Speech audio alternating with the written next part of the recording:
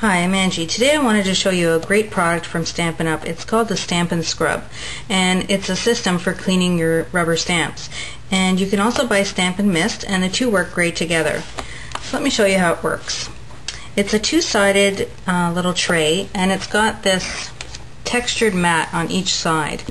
What's nice is that this gets into all the little grooves of your stamps and really scrubs them out. So what you want to do after you've used your stamps, I like to just go on scrap paper and get the bulk of the ink off and spray a little bit of the Stampin' Mist on one side.